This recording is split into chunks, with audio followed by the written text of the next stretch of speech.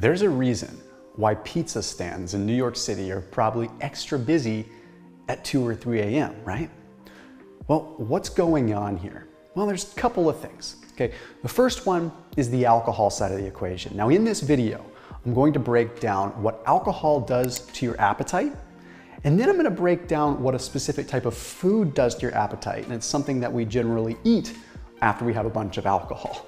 Now, I'm not just gonna end it at that. I will give you some practical solutions to get around this as well. So let's go ahead and dive in. So first off, with alcohol, what ends up happening, and actually I'll just go ahead and reference a study. They gave subjects breakfast, lunch, and dinner, and with lunch, they gave subjects either a lager that had no alcohol, a lager with 1 unit of alcohol, or 4 units of alcohol. In a dose-dependent fashion, the more alcohol that was consumed with lunch, the more calories that were consumed, both with lunch and the more the appetite increased after lunch. So most of us that have been in situations where we've been drinking know this to be true, but a lot of times we kind of feel it's like just impaired judgment, right? But it's a little bit more than just that. So let's go ahead and dive into the mechanisms of it. After today's video, check out Thrive Market. They are a sponsor on this channel, so they make this content possible. But also, because you're watching this video, you will get a 30% off discount link for your entire grocery order. A huge thank you to them because they have awesome products, but they also make this content possible and give you awesome discounts. So you can shop by diet category, and then you get it delivered right to your doorstep, and it's at your door in a couple of days. Super easy peasy lemon squeezy. That link is down below, 30% off your entire grocery order, even if it's 500 bucks, plus you get a $50 free gift when you use that link down below.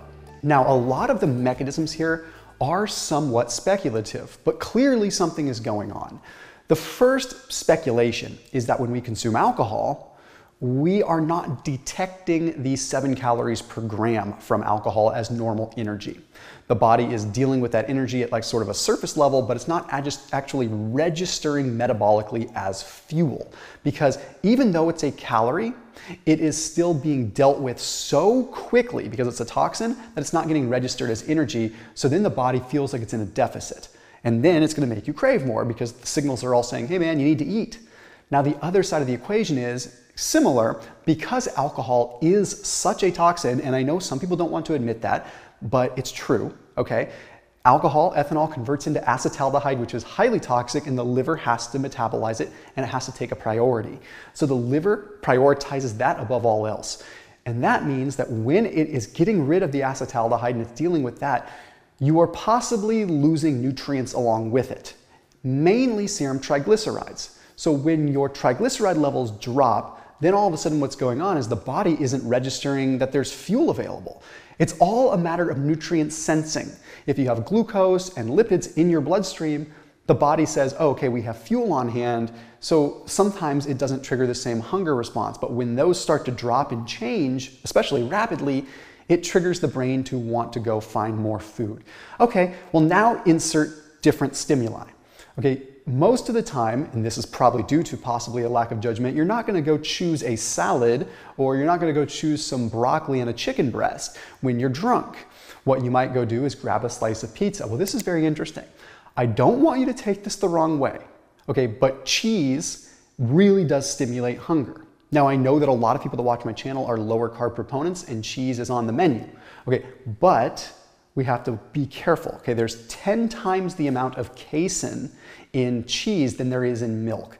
Casein by itself, it's not the end of the world, right? It's a perfectly natural thing, but casein does convert into what are called casomorphins, and casomorphins bind to our dopamine receptors. So they trigger a huge pleasure sensation and a huge reward, 10 times that of milk.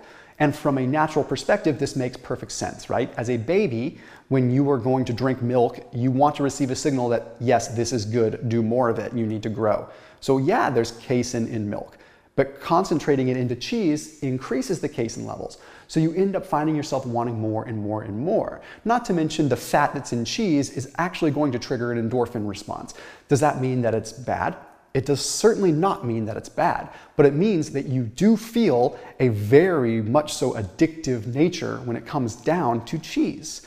You combine that with the nutrient sensing and the impairment of alcohol, and you see where calories probably stack up more than anything. People tend to want to eat cheesy, greasy foods when they are drunk. And I don't know why that's the case, but you talk to people and that's what they choose. Okay, I promised that I'd give you some solutions here. First off, with alcohol, try to opt for ones that are triple distilled, quadruple distilled, and don't have congeners, okay? So try to stay away from even the beers and the wines, and if you're going to drink, probably just have some vodka, some gin, or some tequila. Go for like, I know that's not the easiest thing to say, but if you're out there to just drink, well, that's gonna be the least toxic in the way that your body can probably deal with it quicker, okay? Now, people are gonna say, what about the resveratrol in wine?